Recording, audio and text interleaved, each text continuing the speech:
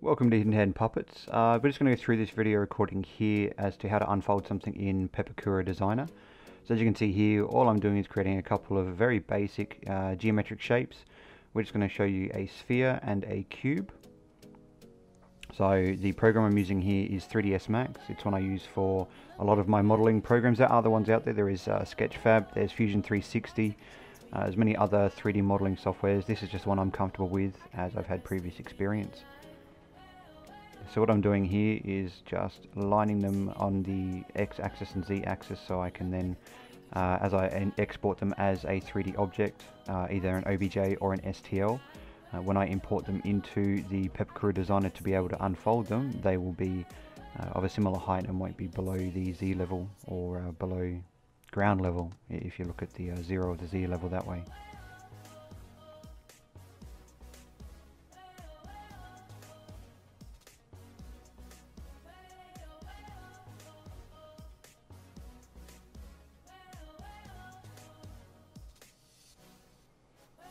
So right now I'm just scaling this one down. It's a cube, it's very basic. There's no real need to have it as large as a sphere.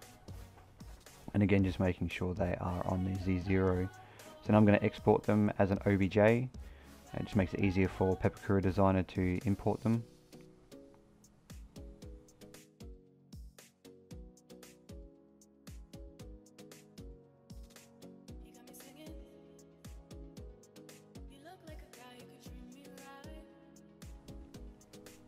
Don't mind that one, it was a previous test. So we're going to re-import them as a brand new model.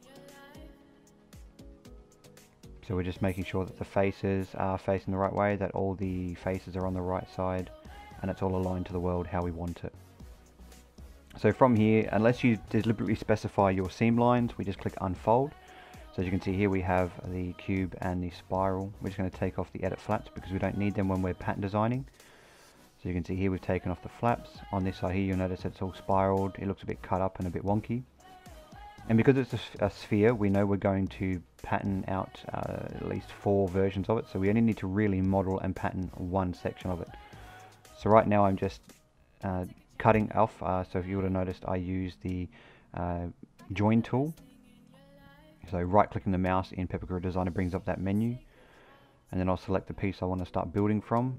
And we'll start building out a quarter of the sphere into a pattern. So again, right click to get to the menu once you've orientated the piece that you want to work with. And pretty much the green lines are for joining, red lines are for separating the seams.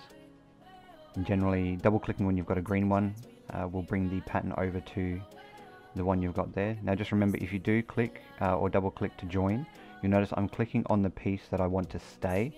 It'll attach those pieces to the perspective I'm in.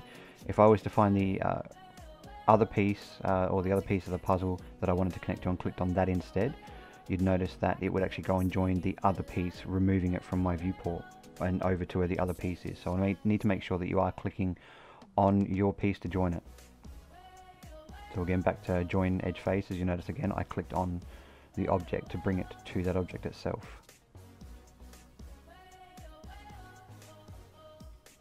So again, the green, it shows you where it's going to connect to. And you'll also notice there is a green arrow, so depending on which way the green arrow faces depends on, so you notice there, which way the pattern is going to go and move everything to.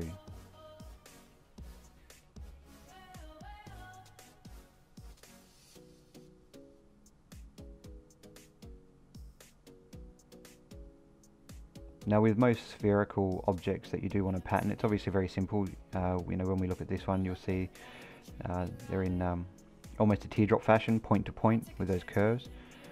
The reason why I've put the split down the middle is because of the size of the sphere and the curvature of the pattern. If I was to try and join it right through the center, there would be a lot of artifacts in between. There'd be more splitting down the sides, as you can see. So we reduce that by skinning or peeling that in smaller pieces, but still keeping them adjoined at least at one point.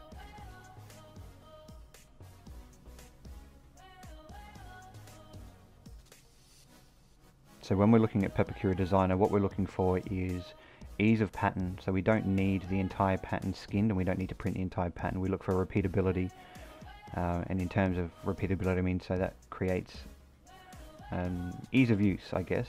The old adage, keep it simple, stupid. So KISS, so we're trying to keep it as simple as possible, and if we have repeating patterns, then we only need to do it once, and then we just copy that pattern out several times. So right now we have the finished pattern, just moving all the excess parts of the model out the way. So when you're printing out your patterns in Pepakura Designer, you want to align them to using the least amount of paper possible. Now don't forget, if you do enjoy what I'm showing you here, please like, subscribe, and even comment on my videos just to show me that you are enjoying them. And if there's anything else you want me to do, please don't hesitate to drop a comment and let me know what you'd like to have me do next.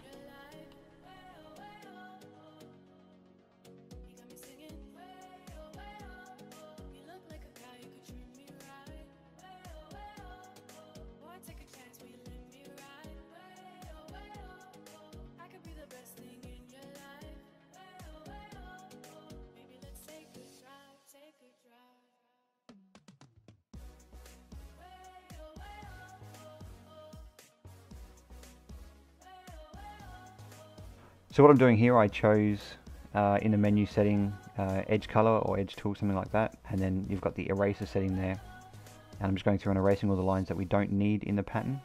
Obviously we just want the outer lines to create our pattern.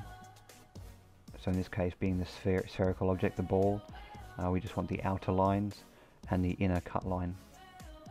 And all I'm doing is just clicking and dragging my mouse, highlighting those lines that I want to erase. And it's as simple as that. So now we're left with our outline of the pattern piece that we want to create the pattern from. You can do this. I'm creating notation. So right now we now know that we need 4 pieces of this pattern to create the sphere.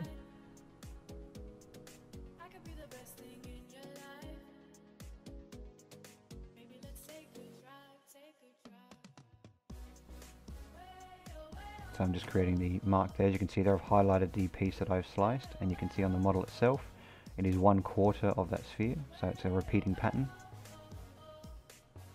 And then with the cube, you'll notice that the cube has a lot of dashed or dotted lines. Those are considered valley or fold lines, and again just making a note on the pattern itself. So if I decide to transfer this and create a vector file out of it and create patterns through PDFs, then I can then transfer these markings and notations over to the vector file.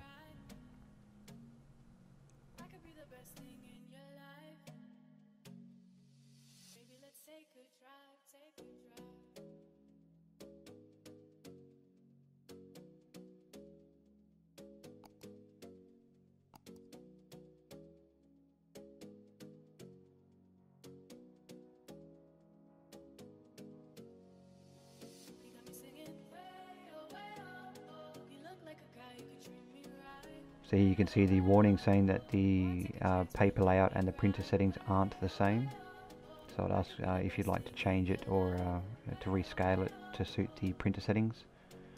After this was printed, I realized as I went to that the print settings themselves were, like I said, set in portrait, landscape, not portrait, so I switched it back and reprinted out a second amount. And that's all there is to it. So obviously more complex shapes will have a bit more stitching and slicing to do. But I hope this is helpful, and anything else you'd like to see a tutorial on, leave a comment and I'll try and record one as soon as I can.